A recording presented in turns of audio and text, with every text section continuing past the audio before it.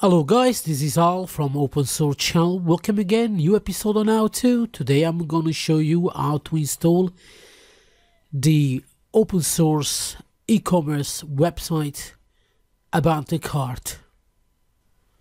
We are now going to download the latest version of the actual software here, and what I'm going to do now, I'm going to save it to my desktop. And once has been done, as you can see here, I'm going to open the file and I'm going to extract this content on my desktop. Alright, so while the actual content is being extracted, I'm going to my PHP, my admin page, and I'm going to create the database that I'm going to use for the installation. Now I'm going to call the new database Abante. And I'm going to click create. So it is nearly done with the extraction. I'm going to open my FTP client, FileZilla, and I'm already to the right folder on my server. Now that the actual extraction has been completed, what I'm going to do, I'm going to upload the actual content of the public HTML here. Double click, and I'm going to upload this content to my server. Here we go, the actual upload of the file has just started, and as soon as finished, we're going to get to the actual browser and we're going to start the installation. Right, what I'm going to do now, I'm going to refresh the page. Here we go, and this is the actual main screen. Don't forget to agree to the license and press continue. Now I'm going to check and make sure that everything is correct without any errors before I click continue. The PHP is required is okay, and I'm going to press continue now, and I'm going to the next stage where I'm going to add the actual database name, username, the database password. I'm going back here and I'm going to show you the one I just created earlier on in PHP my admin, and I'm going to add the username. I think that one's an error there. Let's do here Abante first, and I go back to the actual database username. In this case it's going to be OSC. I'm going to use. Here we go. Let me go to the main one, and I'm going to press on user account, and here we go. I'm going to use this one, OSC. So I'm going back to the installation page. I'm going to add the username OSC, and I'm going to add my database password. Now for the password, I created a previous tutorial. Don't forget to have a look on that one. It'll explain a little bit because I've been criticized many times about the easy password I put in. Usually I used to put admin and admin just to make it show, because it was just a tutorial and I was being told off. So anyway, don't forget to have a look at that particular tutorial. Here I'm going to add the unique path to the admin. Whatever I'm going to write here, that is the one that you're going to use after the domain name to access your admin page.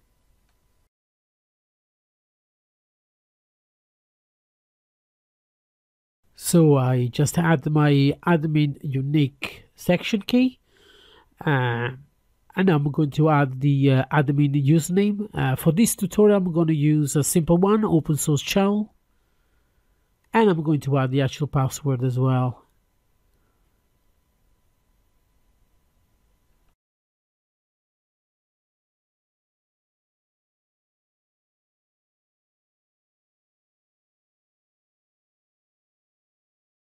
Now I'm going to re-enter my password. Then I'm going to add my admin email address. And for this tutorial, I make sure that is checked to load the demo data. And then once I finish, I'm going to press continue for the next stage. Alright, so as I mentioned earlier on, don't forget to have a look my previous password PWGen tutorial. That'll explain to you how to generate strong passwords. As you can see here, it's a very long password, so I hope I don't get told off. So anyway, I'm going to press continue. Let me pause that a second. Anyway, that's been done. I pressed continue, and here the installation has started. There we go. We're gonna wait until the installation's finished. There we go. The installation's finished now, and I'm going to show you. Oh, by the way, don't forget to go back to your FTP client. In this case, it's FileZilla, and I'm going to delete the installation folder before I go to the next step.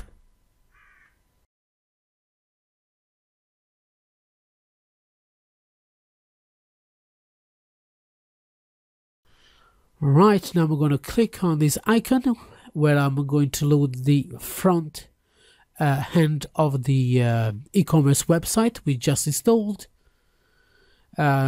I believe AbanteCart is one of the best e-commerce that I have graphically that I have used. It's quite nice and neat, very simple to understand how it works, especially for the end user, for your buyers. If you use it for yourself for a proper live e-commerce web store, and it has a lot of there's a lot of features. It's quite good e-commerce open source software. Now I'm going to show you the back end of the e-commerce website. Here we go. As you can see on the top is the actual key that we generated in the installation, is the unique one. You can choose it yourself, whatever you want to use it. Now I'm going to disable my ABP it's ad blocker. I usually use that to ensure that I don't get disturbed with a lot of advertising. Now I'm going to add my login password that I chosen in installation. In my case it was open source channel, and the password. I'm going to click login.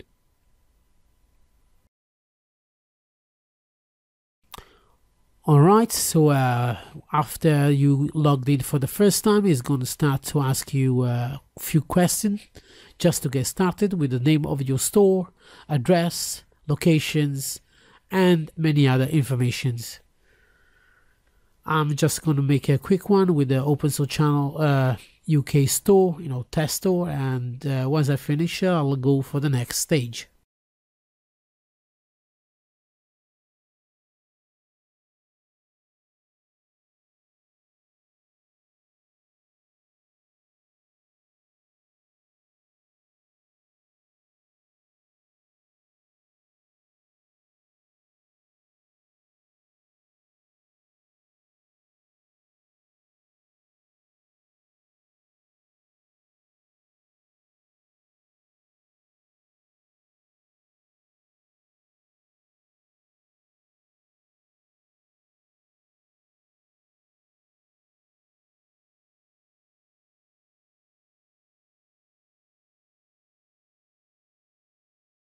Right, here is going to ask for your Google Analytics information number.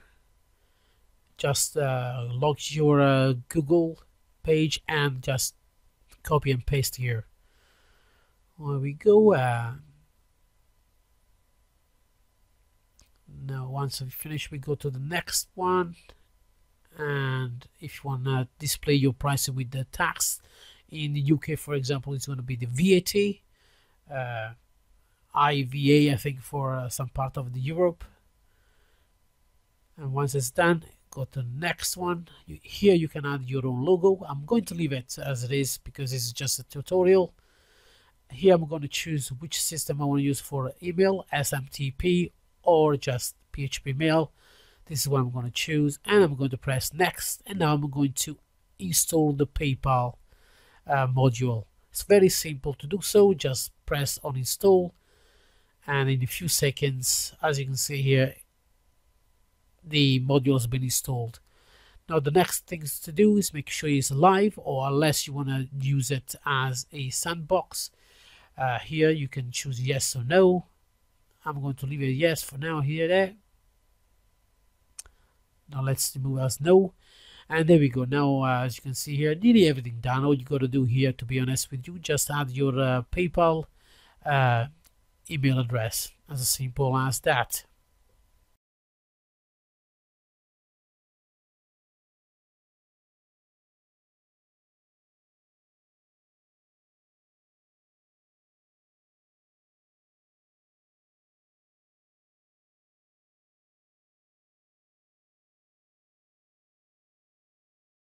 Alright, so now I'm going to save it, and I'm going to the there we go. Let's go have a look here a little bit. This is internal mail from could be from from your users, or directly from the Abante website. As you can see, there is already most of the data has been there. You can actually delete it if you wanted to. You can start from scratch. Now I'm going to show you some of the products that are already being installed. As you can see here with all the images, I'm going to click on edit. There's two ways. There's a quick way and there's the general, where you can actually have the the entire information. This is the quick way, as you can see there.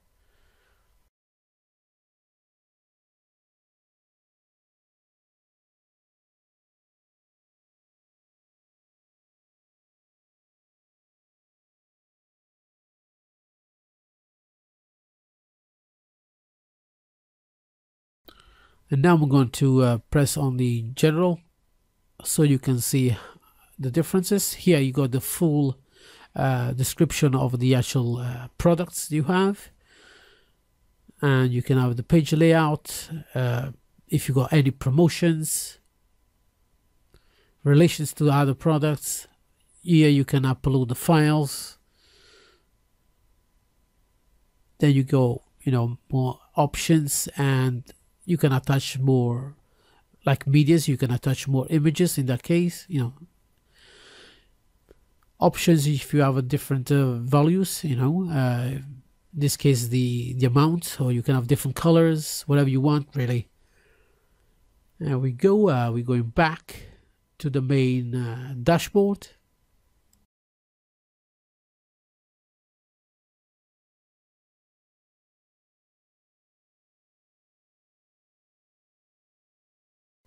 All right, let's have a look here at the categories, and let's go back to the dashboard, see if it loads in. It's a little bit slow today, the server. You can add the manufacturers and many other informations anyway. As you can see here, has been loaded up, all the manufacturers of your products. Here we go. We ended this little tutorial. Thanks again for following me for all this time. Don't forget, you can follow me on Twitter. You can follow me on Facebook. And don't forget, if you don't find any other link, don't forget you can actually press on About, where you can find more links. Don't forget, I've also got the website. Although on website is more the corporate side, it's not so much information. I really like mainly to be followed on the main page, here on YouTube. Don't forget to like and share my videos, and the more you share, the more videos I can do. Thanks again, and I'll see you next time for a new tutorial.